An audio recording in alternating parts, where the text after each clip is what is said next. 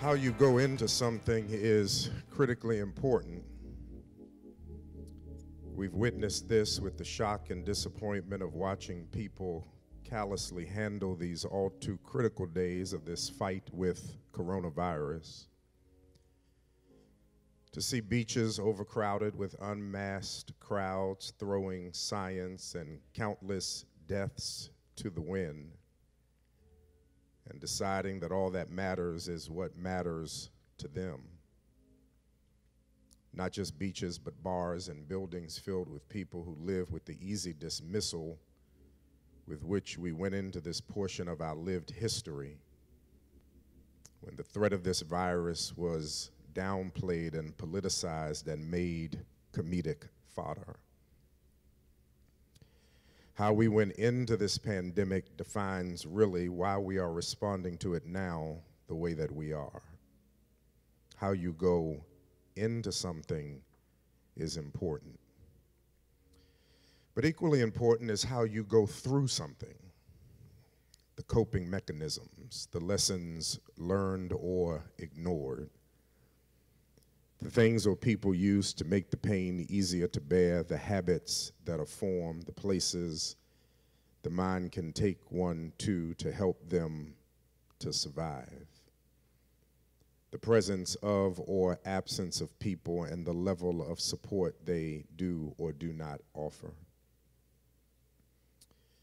These are all extremely important to pay attention to as you go through something, because they will clearly define perspective and opinion.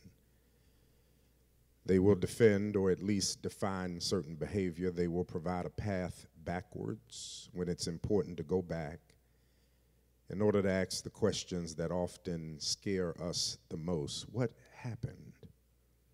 What should I have discerned or paid more attention to? How you go into something is important.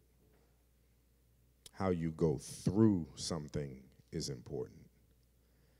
But how you come out of something is important as well. I have witnessed many people survive things that inspire, but they emerge worse as a person. Personality diminished, attitude soured, excitement dissipated, energy depleted. This, to me, is why the resurrection account left to us by the disciples of our Lord is so important. It was a matter of public record how Jesus walked into trouble that resulted in his execution. He got in trouble because he proclaimed a dangerous gospel that threatened imperial power and strength. He called into question a deeply oppressive system. He disclosed spiritual meaning that frightened those who had secured a strong foothold dominance on the temple and its partnership with government. It's a matter of historical and biblical record how Jesus walked into trouble. It is also easy to understand how Jesus walked through it.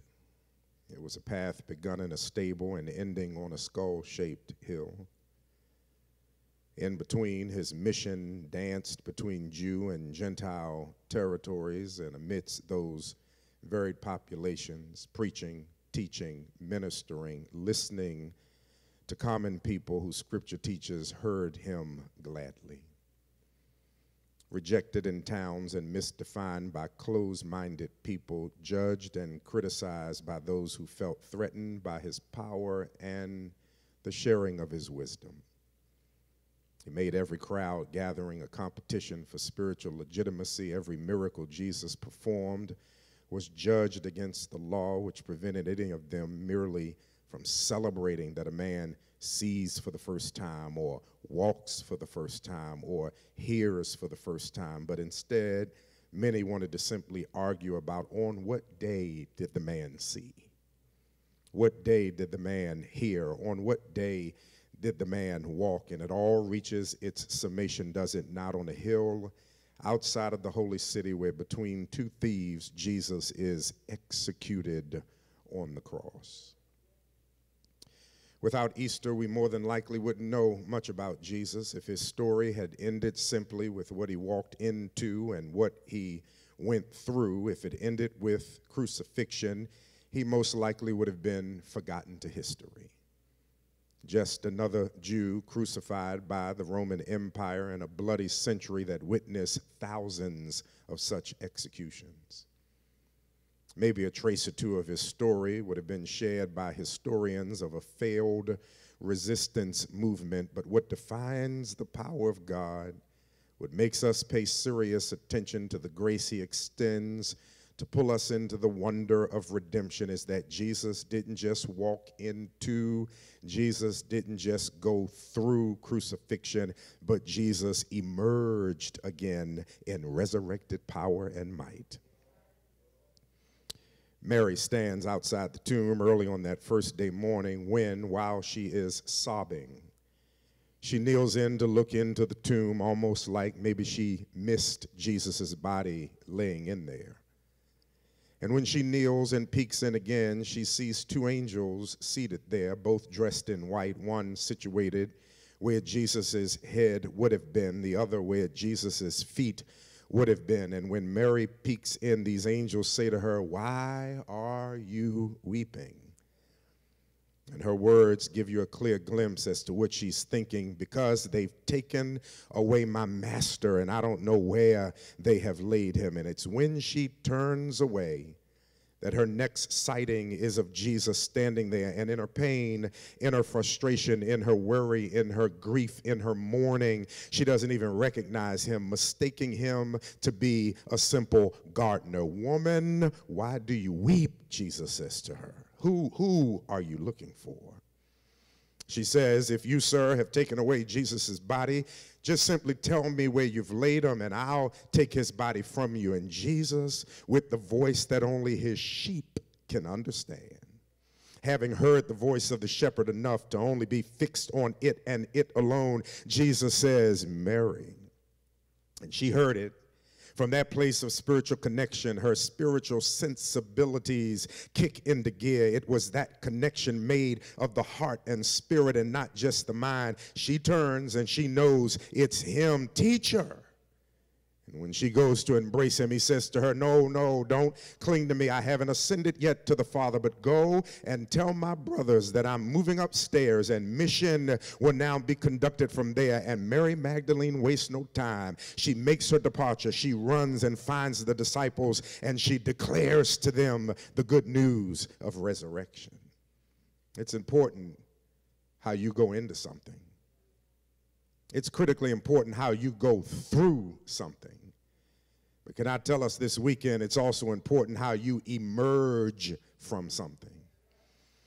And if it is true that all we would have had is the record of his crucifixion, that in fact he might have faded away in history as just another of those countless souls executed by the brutality of Roman imperialism, then it's not the crucifixion that brings power to resurrection. It's the fact that Jesus emerged from death that makes us stand up and pay attention. Jesus emerged from that experience to offer us a lived experience that holds promise for us, not just with the conviction and beliefs that we need to go into some things that are dark and painful and confusing and threatening. Jesus emerges from that experience because it holds promise for us, not just with the faith and trust that we need to go through confusing and perplexing times, but with the spiritual conviction and spiritual certainty that while you got to go into some things, while you're going to be forced to go through some things, the promise of resurrection is that you have power to emerge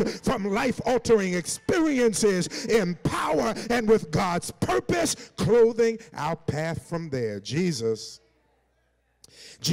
emerges from death to teach us that we too have the power to emerge from our life-draining experiences that take what feels like the very life out of us. This is what resurrection is all about. Jesus' ministry was about sacrifice, and ministry and crucifixion was about sin and redemption. Burial was about death and seeming defeat, but resurrection is about emerging to new possibilities and accepting growth and implementing new discoveries. It's your chance to do things not just again, but to do them better, to allow scars to make contributions, to let our hurts and discoveries give us depth of wisdom and knowledge. It's a chance to learn that you can smile through your tears and exercise ministry with a limp and live convicted that God's strength is made perfect in my weakness and his grace is still sufficient. After Trump and COVID and school closings and far too many deaths and insurrection and police killings and ethnic violence and political divide and the personal cost of quarantining and social distancing and separation from family and what feels like the loss of an entire year, we hear the statistics of what we've walked into. We wear the masks and keep our distance and elbow bump rather than hug as actions that define how we are attempting to walk through. But the power of celebrating the resurrection this year is not in the lessons needed before walking into pain and suffering, not the courage needed to walk through hard times and storms, but the power graced to our lives to emerge from this in power and with grace and with growth and matured and learned and convicted and more resolute and more determined and deeply spiritual and faith fortified and prayers anchored. It's the power not just to go through, but to come out on the other side better and focused and sharpened. Every single experience you have had has been met with the Holy Spirit's empowering work inside of you to walk into it with enough grace to walk through it. And Mary, seeing the resurrected Lord on the first day morning, is the gift of grace to your life to teach you that the Lord has also given you enough power to emerge from whatever in strength. That's the message of the resurrection, not will I emerge. The answer to that is not a hard one. The more difficult question to ask yourself this year is, how will I emerge? And this text is teaching us that the power to emerge is the gift on the other side of facing and fighting the necessary battles in life. Necessary battles. There are many battles we have that could have been avoided. We did not have to shake hands with them, but some battles are necessary. Jesus' resurrection is about victory over death, and it's about redemption and salvation. It's about atonement and acceptance by the Father. It is denoting the ransom paid, sin's debt covered. Resurrection is about access and the privilege to belong. All of that is attached to resurrection. But you know what else is attached to resurrection?